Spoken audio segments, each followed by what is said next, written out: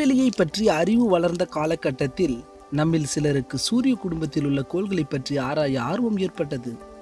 அவற்றை பற்றி அறிய வேண்டுமென்றால் நாம் முதலில் அந்த கோள்கள் எப்படிப்பட்டது, அது எவ்வாறான தோற்றத்தில் உள்ளது என்று தெரிந்து கொள்வது மிக அவசியம்.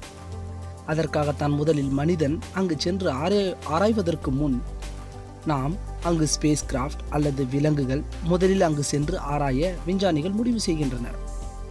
பின்புதான் மனிதன். உதாரணத்திற்கு நிலவு பயணம். சரி, வாருங்கள். அப்படி மனிதன் எத்தனையோ கோள்கள், துணைக்கோள்கள் என்று ஆராய்ச்சி செய்தனர். அந்த வரிசையில் நிலவு, வெள்ளி, செவ்வாய், சனிக்கோளின் நிலவு, டைட்டன் என்று பல. ஆனால் இதுவரை இந்த வகையான கோள்களின் தரைப்பரப்பை எந்த விண்கலங்களும் அடைந்தது இல்லை. அவைதான் வியாழன் கிரகம். வாருங்கள், அவற்றை பற்றி பார்ப்போம். முதலில் வியாழன் முற்றிலும் ஹைட்ரஜன் மற்றும் ஹீலியம் வாயுக்களால் உருவாக்கப்பட்டுள்ளது. சரி, நாம் அங்கு தரை இறங்குவதாக வைத்து கொண்டால் என்னவெல்லாம் நடக்கும்? வாருங்கள் பார்க்கலாம்.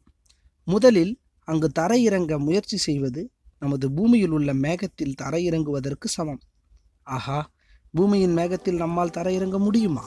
இப்படி இருக்கையில் இந்த சூழலில் லூனர் லேண்டர் ஸ்பேஸ் கிராஃப்ட் மட்டுமே அங்கு சென்று ஆராய சிறந்த விண்கலம். சரி, நாம் இறங்க போகிறோம், தயார் நிலையில் இருங்கள். ஆனால் அங்கு ஆக்சிஜன் இல்லை, எனவே மூச்சு விட முடியாது. அதற்கும் தயாராகுங்கள். சரி, அதையும் சமாளித்து விட்டீர்கள் என்றால் அடுத்த பிரச்சனை அங்கு உள்ள வெப்பமண்டலத்தில் உள்ள அதீத வெப்பம். சரி, அதையும் சமாளித்து விட்டீர்கள் என்றால் அடுத்து நாம் ஒரு தனித்துவமான பயணத்திற்கு தயாராக போகிறோம். வாருங்கள் போகலாம். வியாழனில் கிட்டத்தட்ட 1300 அதிகமான பூமிகளை உள்ளடக்கம் செய்ய முடியும். ஈர்ப்பு விசை எவ்வளவு மடங்கு அதிகம்? சரி, நாம் வியாழனின் வளிமண்டலத்தை நெருங்கும் போது கிட்டத்தட்ட 1,10,000 mph மைல்ஸ் பர் அவர் வேகத்தில் வியாழனின் மையத்தை நோக்கி இழுக்கப்படுவோம். பின்பு கீழே உள்ள வலிமையான அடர்த்தியான வளிமண்டலத்தை விரைவில் நெருங்கிவிடலாம். பின் அந்த இடத்தில் நீங்கள் மோத வாய்ப்புகள் மிக அதிகம். அப்படி மோதினால் அது நாம் ஒரு கடினமான சுவரின் மீது மோதினால் எப்படியோ அப்படி இருக்கும். அந்த அடர்த்தியான வளிமண்டலத்தில் மோதும் அந்த நிகழ்வு. ஆனால் இந்த அடர்த்தியான வளிமண்டலம் உங்களை அந்த ஈர்ப்பு விசை இழுத்து கொண்டு இருப்பதை தடை செய்ய முடியாது இந்த வளிமண்டலத்தால். பின்பு 3 நிமிடம் கழித்து நீங்கள் 155 மைல்கள் கீழே உள்ள மேகத்தை அடைவீர்கள். இங்குதான் வியாழனின் கோர தாண்டவத்தை காணப்போகிறோம். அதாவது வியாழனின் முழுமையான சுழற்சியை நாம் இங்குதான் உணர்வோம். எடுத்துக்காட்டு, சூரிய குடும்பத்திலேயே தன்னைத்தானே வேகமாக சுற்றும் கோள் வியாழன்தான். பூமி ஒரு நாள் என்பது கிட்டத்தட்ட 24 மணி நேரம். ஆனால் வியாழனின் ஒரு நாள் வெறும் 9.5 மணி நேரம் மட்டும்தான். இந்த வியாழனில்தான் அந்த கோளையே முழுமையாக துடைத்து எடுக்கும் அளவுக்கு சக்தி வாய்ந்த காற்று அங்கு வீசுகிறது. அதுவும் 300 மைல்ஸ் பர் ஹவருக்கு அதிகமான வேகத்தில். பின்பு மேகங்களுக்கு கீழே சுமார் 75 மைல்களுக்கு அப்பால் நீங்கள் மனித ஆராய்ச்சியின் வரம்பை அடைகிறீர்கள்.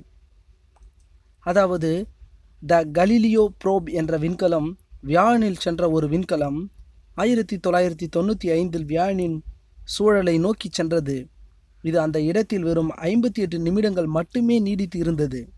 பின் அதீத அழுத்தத்தால் நசுக்கப்பட்டு காணாமல் போனது. விண்கலத்திற்கே அந்த கதி என்றால் வெறும் சதையும் எலும்பும் உள்ள மனிதனின் கதி என்ன? ஐயோ! சரி, அதையும் மீறி அடுத்து என்ன என்று ஆர்வமா? வாருங்கள் பார்க்கலாம். இங்கே கீழே பூமியை விட 100 மடங்கு அழுத்தம் இருக்கும். இங்கு கீழே பூமியை விட 100 மடங்கு அழுத்தம் இருக்கும் வியாழனின் அந்த சூழலில். அந்த வியாழனின் சர்ஃபேஸில் அங்கு நாம் எதையும் காண முடியாது.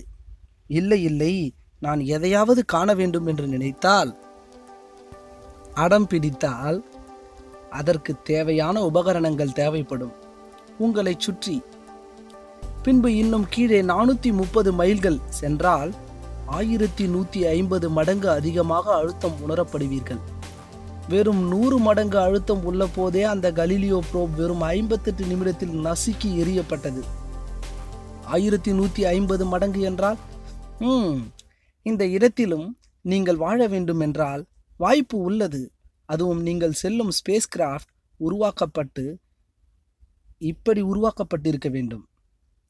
பிரஸ்டி சப்மரைன் இதுதான் மிக ஆழமான கடலுக்கு அடியில் உள்ள அதீத அழுத்தத்தை தாங்கும் திறன் கொண்ட நீர்மூழ்கி கப்பல். இந்த பூமியிலேயே எந்த ஆழமான அதீத வெப்பம் மற்றும் அழுத்தம் ஆகியவை சமாளிக்கும் ஒரு ஸ்பேஸ் கிராஃப்ட் இருந்தால் வசதிதான் நமக்கு. சரி, அதையும் தாண்டி சென்றால் அங்கு இதுவரை எவரும் காணாத அளவுக்கு மர்மங்களை காண முடியும். ஆனால் நீங்கள் கண்டதை பார்க்க முடியுமே தவிர சொல்ல முடியாது. காரணம், வியாழனின் ஆழமான வளிமண்டலம் வானொலி அலைகளை உறிஞ்சும். எனவே நீங்கள் வெளி உலகத்தை விட்டு தனித்து விடப்படுவீர்கள். எந்த தகவல் தொடர்பும் இன்றி தனித்து விடப்படுவீர்கள். சரி, அதையும் தாண்டி 2500 மைல்கள் கீழே சென்றால் அங்கு வெப்பநிலை 6100 டிகிரி ஃபாரன்ஹீட் ஆகும். இந்த வெப்பநிலை எப்படி ஒப்பிடுவது என்றால், இது டங்ஸ்டன் உருகுவதற்கு போதுமான வெப்பம். அண்டத்திலே மிக அதிக உருகுநிலை கொண்ட உலோகம் டங்ஸ்டன் தான். சரி, நீங்கள் குறைந்தது 12 மணி நேரத்தில் வீழ்ச்சி அடைவீர்கள்.